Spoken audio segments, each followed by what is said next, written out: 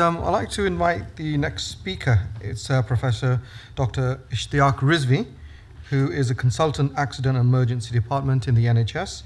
And his talk is going to be on acute care, considerations in training of junior doctors, accident emergency doctors.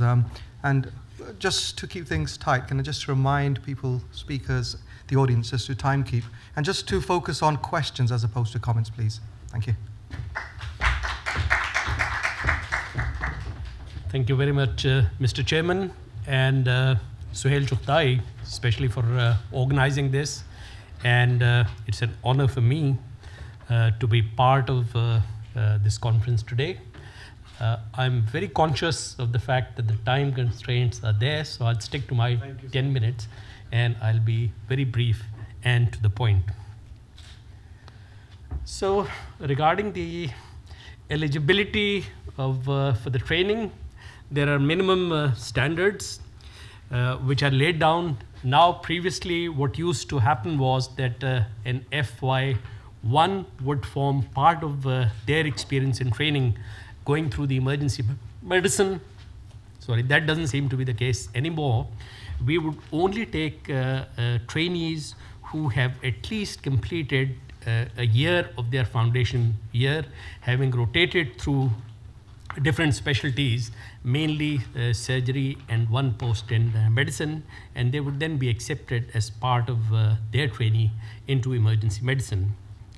The trainee would then be allowed to start or complete as part of their further training in the emergency medicine. What training programs are on offer as far as the training within the emergency department is concerned? One is the ACCS, which is the Acute Care Common STEM Pathway. This would involve them rotating through emergency medicine, where they'll be spending part of their placement. It would be in the intensive care unit, in the anesthesia department, and in acute medicine. So usually is over 2 years duration, but it gives a fairly broad base for them to get the knowledge necessary. Then there is core training, as we call the CT training, and that is in medicine and surgery. And this used to be at the senior house officer level, which is the foundation year 2 from now onwards. There is specialty training, and this is for preparing them and going through the general practice, through the peds, obs and gynae, and it should be at a senior level, which is at a registrar, either in a medical or a surgical specialty. It could also include cardiology, a cardiothoracic, or in orthopedics. Then there is a specialty doctor itself. Formerly, they were called the staff grades, and they are the ones who are the backbone as far as the delivery, the service delivery element within the NHS is concerned, and they really do an invaluable job in providing that service within the trusts. Then we lead on to what is the consultant, and I'll expand a little bit on that in emergency medicine, as far as prior to an appointment as an emergency medicine consultant is concerned, they must have passed all parts of their FR Chem exam, which is the Fellowship of the Royal College of Emergency Medicine. And they must have a minimum of in-date courses, such as the Advanced Trauma Life Support course, Advanced Life Support course, Advanced Cardiac Life Support course, or one of the pediatric life support courses, as either the Advanced Pediatric or Pediatric Advanced Life Support courses. So this is a kind of standard which is expected whenever the appointment for a consultant post is happening for the junior doctors. Now, out goes and gone are the days of cramming, and some of my fellow senior colleagues, as we used to call the cramming or the ratta of a cover to cover of a Gray's Anatomy or a Ganong Physiology unfortunately is out of date nowadays. In comes learning tools which have replaced, and these are in online tools. The World Wide Web has opened up a completely new world, and it isn't that long that this was introduced, but the uptake is absolutely phenomenal as far as the growth is concerned. And everyone, no matter whether they are in UK, US, Pakistan, or any other part of the world, access is open to them as far as learning goes. CDs, even now the bigger reference books are available in that format, and some of the textbooks now, in fact, when they are being sold, CD forms part of it, and it is at the back cover of those. Planet of the Apps, it's nothing to do with the conference which has the same APPS thing.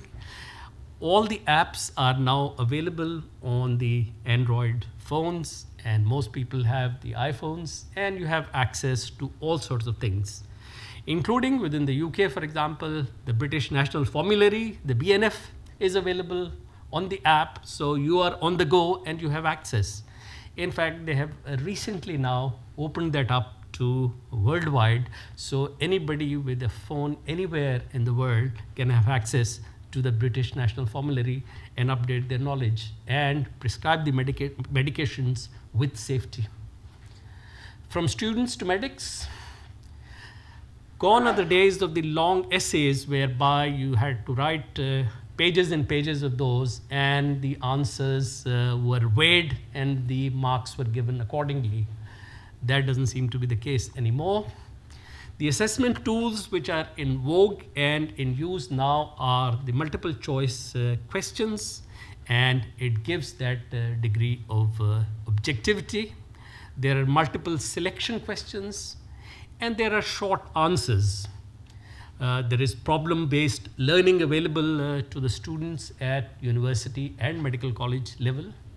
And there are tick box exercises whereby it's a computer which picks up what the correct answers are, and it gives you that degree of confidence. Training these days is guideline and protocol driven. So for everything there is a guideline or a protocol that is available, and we are creating a generation of newly experienced doctors who are very much attuned to and tend to follow what is available as a protocol. So for everything they ask for a protocol. National Institute of Health and Clinical Excellence provides these guidelines, whether these are prescribing of drugs, whether these are investigations that are required, whether it is a chemotherapy that needs to be given. All the guidelines are there for us and for the newly qualified doctors to take.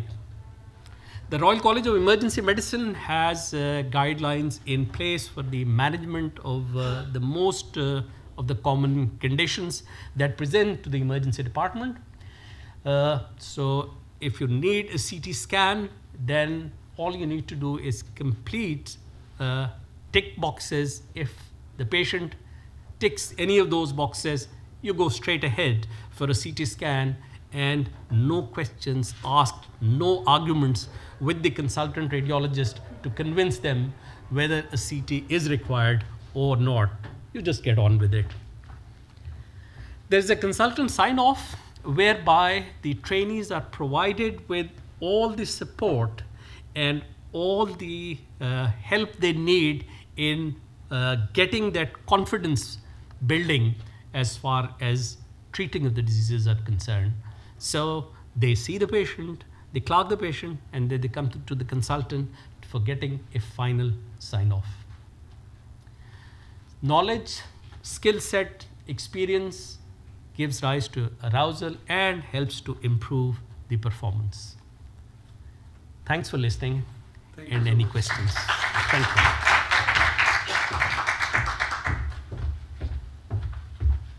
Thank you very much, Professor Ishtiaq. I think we have time for a couple of questions. Anyone? We've got someone in the front row here. Yes. Do you see any changes in the future of junior doctor training in the emergency department? Future directions? Yeah, no, thank you very much. What I see as the future of training, it would be from a different angle from what my previous generation is used to. It would not be classroom based.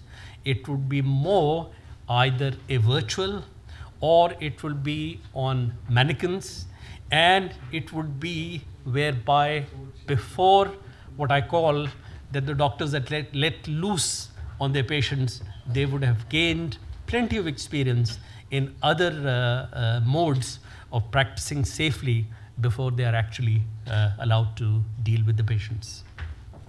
Thank you. Any other questions? Okay. Thank you very much, Thank you very much. Professor Ishtiaq. Thank you for giving us an update